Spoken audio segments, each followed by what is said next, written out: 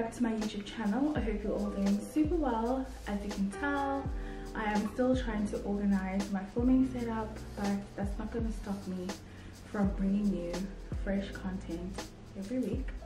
So here we are. I just got my braids done yesterday. I'm so happy. The wig life was stressing me. I've made a decision that, you know what, frontals are not for me.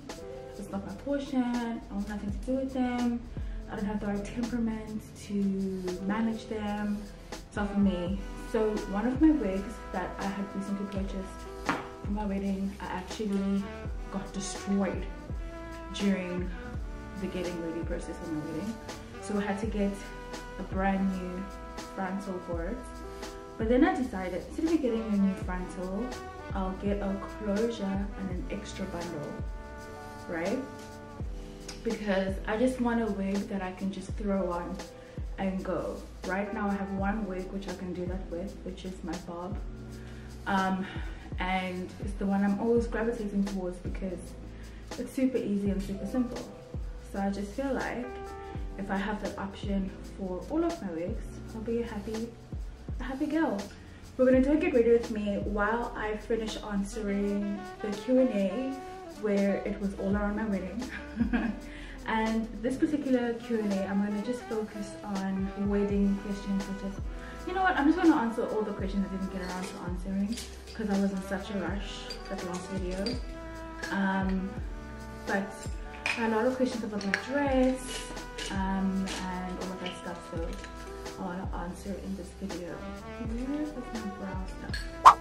Okay, I'm going to start off with a question that I was so afraid to answer in the last video, which I'm going to answer now.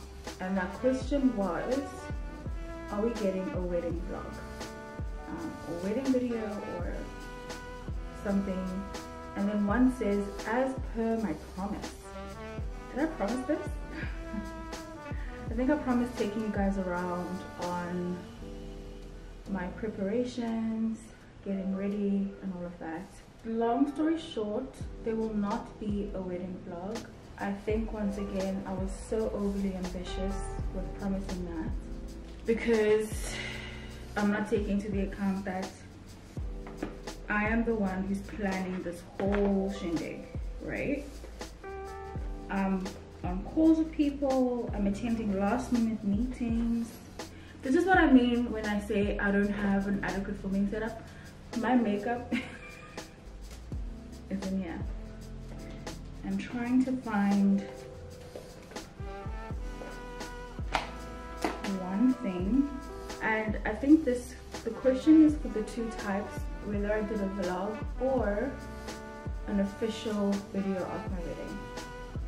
I didn't have an intention of posting my official wedding video like from a videographer because I still think I like to keep my life semi-private, and I wasn't going to share that, you know.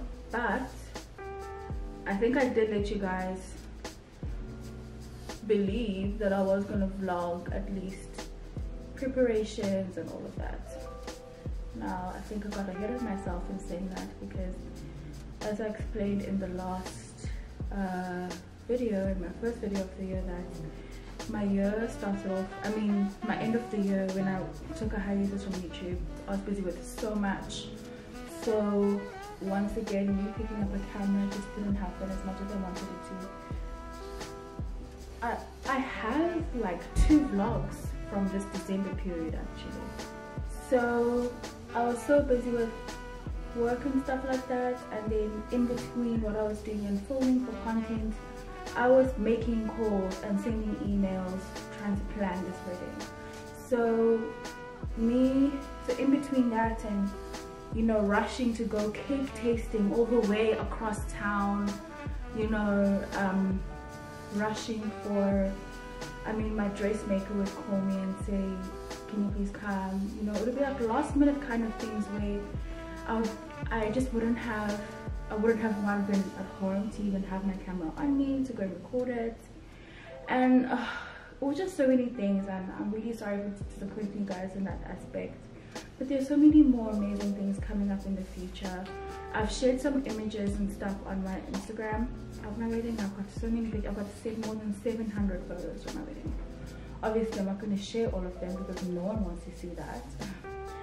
Like Instagram will probably, I don't know, suspend my account because I love all of my pictures. Wow, these eyebrows are a mess. I think the pictures themselves capture so much of the day. But that being said, would I recommend planning your own wedding? If it's small and you feel like you can handle it. I'm very surprised I did not have stress, like, you know, anxiety and stuff about it. I was just worried that people wouldn't have fun. Because people wanted to enjoy themselves, but it's out of my control, you know. By the way, just also to show you guys what I'm using currently in my makeup routine. This is the Marc Jacobs Tantalized Dewdrops. So I love putting these dewdrops, especially with the foundation I'm going to be using, which you guys are going to see. Oh my gosh, it's amazing. Here's a question: which fragrance did you wear for your wedding? I wore Killian. I think I answered this. I wore Killian Good Girl Gone Bad. The bottle is in my bedroom. Funny enough, I haven't worn it again since. There's something about the smell that I'm not a fan of. I don't really like. After trying to wear it a couple of times afterwards, I think in the long run how it settles on my skin, I'm not really a fan. Fun story, I actually forgot to wear my perfume for the ceremony. I just went from the ceremony bare ass, no fragrance, just smelling like my shower gel, okay? And I only remember to spray it before the reception. Okay, you guys, this foundation I'm using these days is Westman Atelier stick foundation. You know what is so ironic? This has been the foundation that's been working for me during summer. Cape Town has had some of the hottest days this January already. Normally our hottest days happen around February, but it has happened already and it is wild.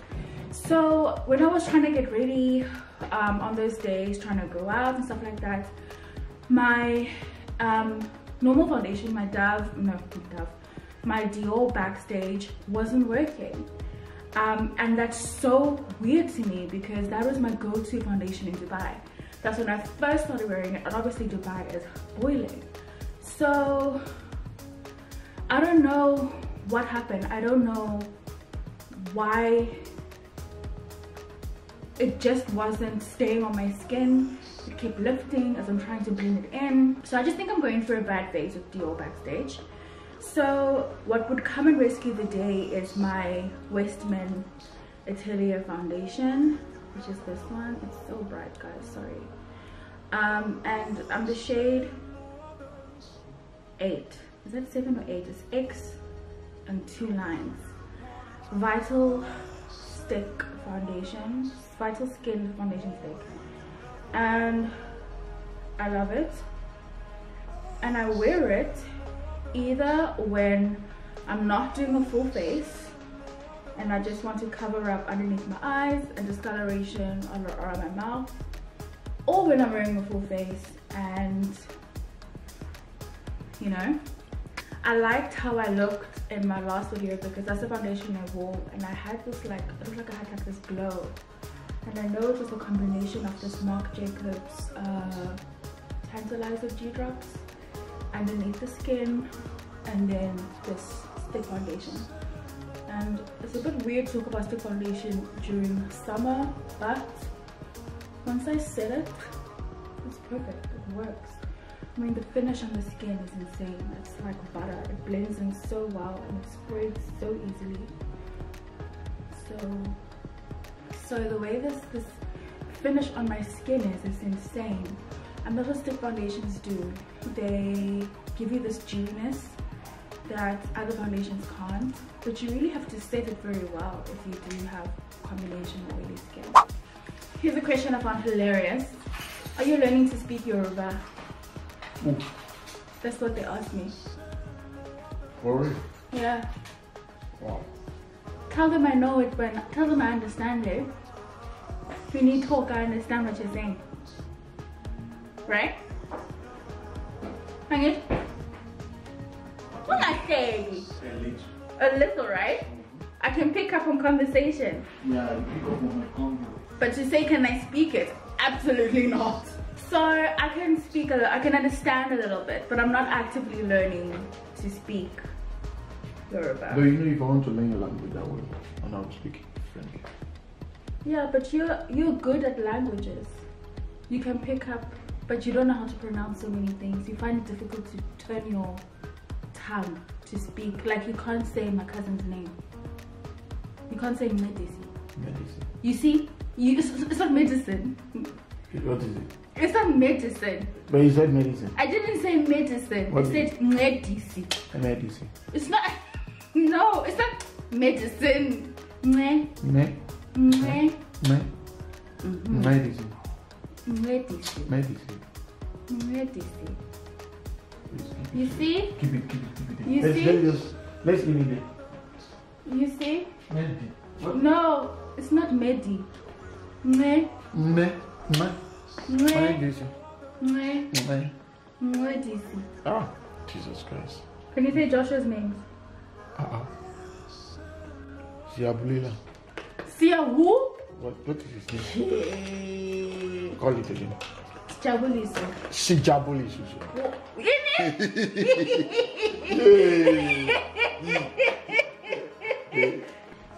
Sijabuliso. Sijabuliso. Mbondisi. Forget about that one. No, that's his name. Those are his names. You need to know his name. I don't need to know your cousin's name. No, that's your brother's name. Your own brother. That's my brother. Joshua name. Yes. Joshua. Sijabuliso. Yes, that's all I need. Mbondisi. Eh? Mbondisi. Who is that? Joshua. Is what? His initials are JSM. I'm sure Joshua can pronounce that. You can pronounce his own name. We're going for pedicures. You're distracting me from my Q&A, from my video, please. Are you not the one that called me to? Okay. What happened to Zimbabwe people? Why did you guys have long name? My Ibon way. Sorry, doesn't your brother's baby have 21 names? No. We have the same amount of names. You Yeah, have but two, your own is you have two. Your own is too long. It's like spelling Nebuchadnezzar. Okay, so here's a question. Please share with us the process behind designing the wedding gown, because wow.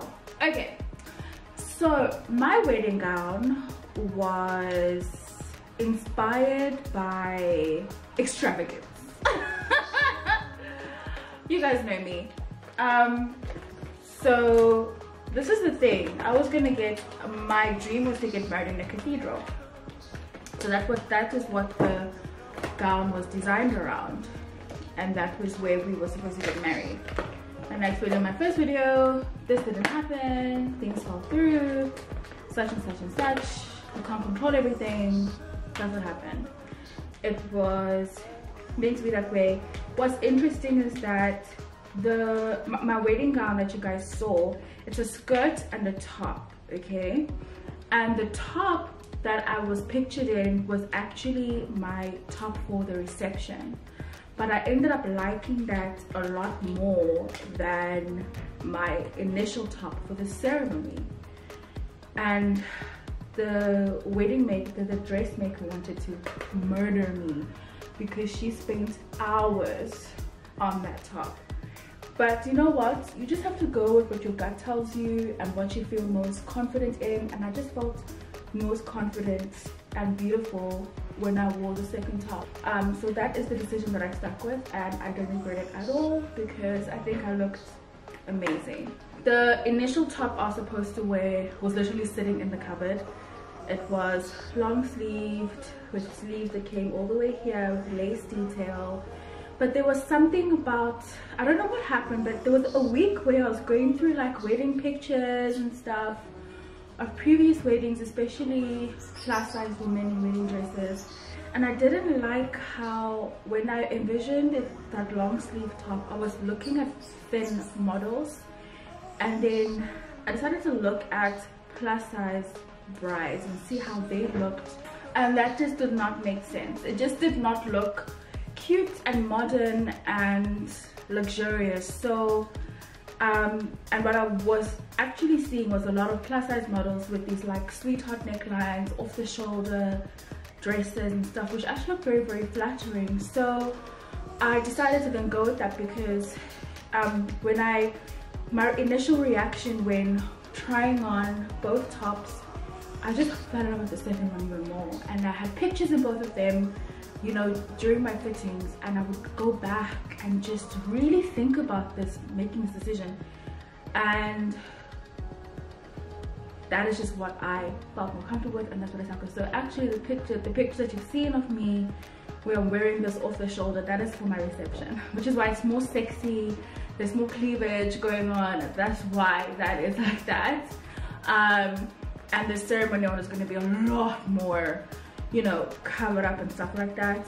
But I just wasn't feeling it. I wasn't feeling it. So I don't know what I'm going to do with my wedding dress, number one, and I don't know what I'm going to do with it, with the top. But I think what I thought that I had was to maybe hire it out to people who want wedding dresses that are my size but they can't find them. That's what I was thinking. Or I'm gonna vacuum seal it and put it away. I don't know. And when I have my dream house and my dream walk-in closet with everything that I want, I'll hang it up and frame it. I don't know. That sounds so vain, but I don't know. So that was that was that dress in a nutshell. And I just wanted a skirt with a slit. The skirt actually had a slit, a slit all the way up. It was like a wrap skirt, purely because I wanted to show my shoes, my monoloblonics. And did I take a picture with that slit showing my leg? No. I just got carried away with the whole day, so I didn't even get that shot with the skirt with the slit of the skirt, which was stunning. You know, I was inspired by Makeup Shayla's wedding dress. But I think it was her rehearsal dinner dress, because you know where she was in Cabo for her wedding, she did her like a big party the night before. She wore this like strapless dress with like a strapless dress with the top corset and a skirt that had a slit. That was what inspired my skirt. That was the main inspiration behind my dress. Pinterest had a lot to do with it, just seeing ideas on Pinterest. But like I said, guys, if you are a plus size bride, look at plus size brides for inspiration. Don't look at these skinny models who look amazing in pretty much anything. Yes, plus size girls look amazing in pretty much anything, but you know your body, you know how you feel most comfortable, you know how you want to look. So that's the advice that I can give if it was ever wanted. So yeah, I really like my gown. I think it is gorgeous. So much fabric. It was Mikado fabric, imported. All of my fabric was imported from Nigeria. And my lace, the appliques, everything was imported from there. Mikado fabric is thick enough that it didn't need a petticoat. I didn't need a petticoat with like Y's and stuff underneath. The fabric is that sturdy and that thick that it just flows like that. So that's why we chose it. We didn't want to go in with too much, you know, hoopla, just trying to get it straight, which is why we had found fabric here. We're going to go for this Duchess satin, which was so beautiful, but it was just too flimsy. It wasn't going to hold like the Mikado holds, which is why we decided to opt for that. So that's what happened. Okay, my hair, I ordered about 2 wigs for this wedding. The first one I ordered was from Emporia Luxe Hair, and that one I realized was not going to work for me because it was too short. I ordered about 26 inches and I don't know, it felt like a true 24 in total, so I don't really know how they measure their hair. And also the bundles were quite thin. The bundles were quite thin, so I actually had to order another bundle to add to the wig, right? Because the wigs already come already made, and they come pre-plucked and bleached and all that stuff, which is why I had initially opted for Emporia Luxe. I was a bit desperate because I really wanted at minimum 30 inches, but they just didn't have that length. So I had ordered that initial wig just in case. Anyway, I wanted to get new wigs anyway, so it wasn't like I was going to be wasting money.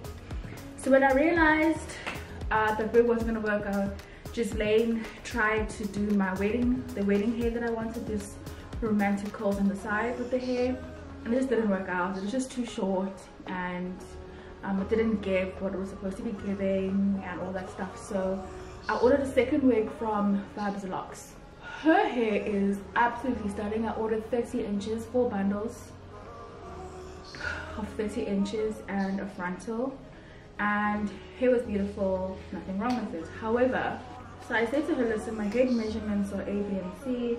Just gonna make sure the wig is suitable for someone with my head size, because I'm medium to large or large, and it's my cap size. So she was like, sure, no problem. I got the wig, couldn't even go past the middle of my hair, so I was really annoyed. I had to go to my hairdresser, take it apart, and have them remake it for me from scratch, which ended up being fine afterwards. Now, for the wedding itself, I had a girl come, and the person who did my waves, my romantic waves, didn't know how to do wig installation. So I had to get somebody who knows how to just do wig installation. We're not gonna get this hairdresser to do everything else. And yeah, she came through, she plucked my frontal and installed my wig. However, there was a serious malfunction there, because my wig started to lift even before I left my room, and I was so confused as to why. She did the ghost bond method, and she took her time with laying that wig down. So I don't even want to blame her. I personally think it was my veil that was problematic. I think my veil was just too heavy, and when you were trying to like pin it into my wig, that must have actually pushed the frontal back and caused too much tension to the frontal, and thus made it react by lifting.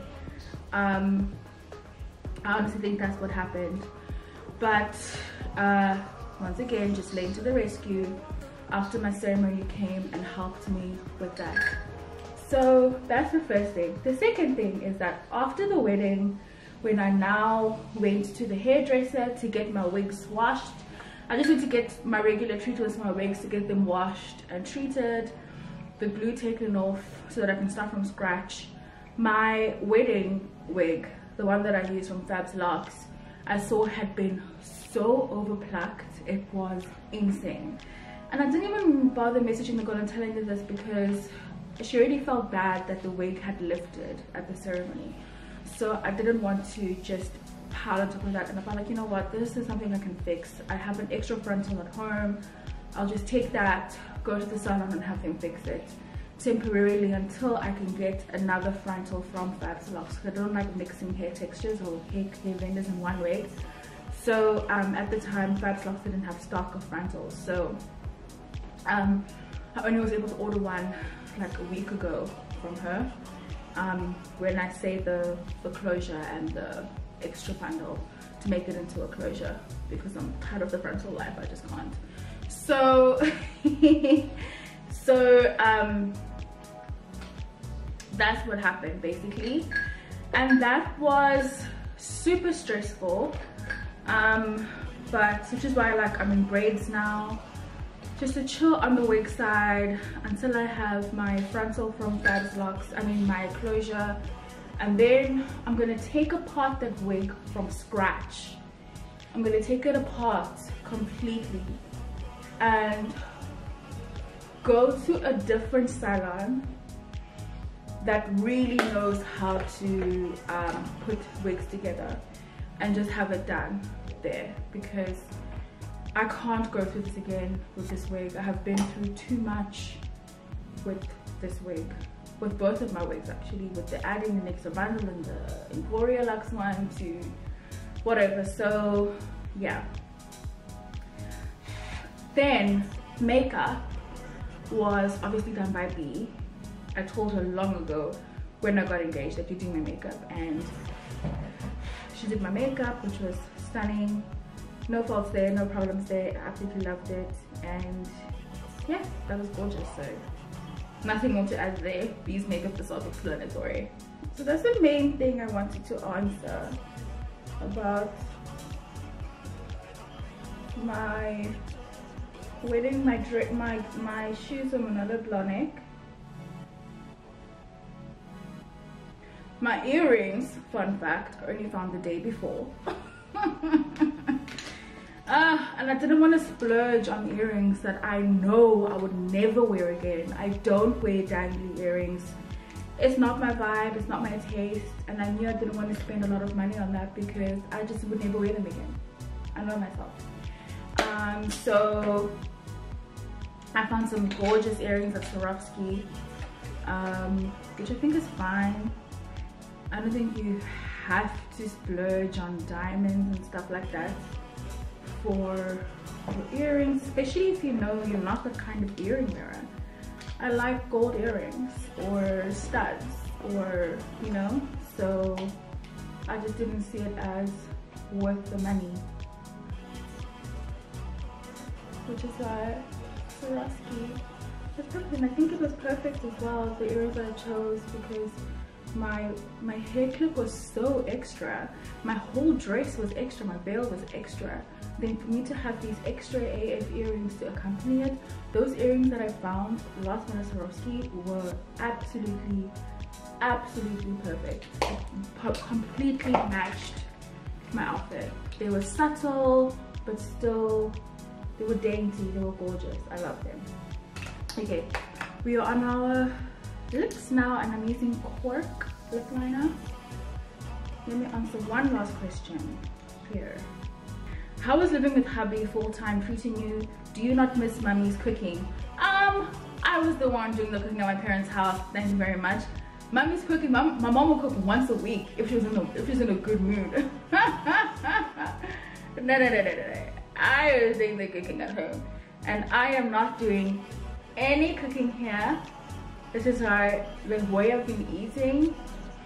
We're eating so much Uber Eats or like pre-made food or something I could just pop in the oven and it's done in 45 minutes. Yes, that's cooking, but not like chopping onions and simmering stew and you know, all of those things. Is very different. So I've made one chicken casserole, which no, I haven't even made chicken casserole. No, I have. I made a chicken casserole very early on, and it just took so much out of me. I was just like, oh no. Okay guys, that's it from me. I hope you enjoyed this video and this little Q&A, finishing up the Q&A and answering your more detailed questions about the wedding and what I wore. Thank you so much for watching again, and I will see you next week in hopefully a vlog.